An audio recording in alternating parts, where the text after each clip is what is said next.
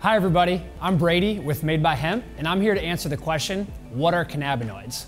Cannabinoids are compounds naturally occurring in the industrial hemp plant. Our body also produces its own cannabinoids, but when our body doesn't produce enough cannabinoids, there's various side effects that we can notice. Many people today are now supplementing with cannabinoids to be able to make sure that their body is getting an abundance of them. When our body gets cannabinoids, it interacts with our own endocannabinoid system. The endocannabinoid system is a series of receptors across our entire body. When we ingest cannabinoids, or when our body produces cannabinoids, it interacts with our stressed out receptors and helps to bring them back into balance, also known as homeostasis. To learn more about cannabinoids, visit us at madebyhemp.com, subscribe to our newsletter, and thanks for watching.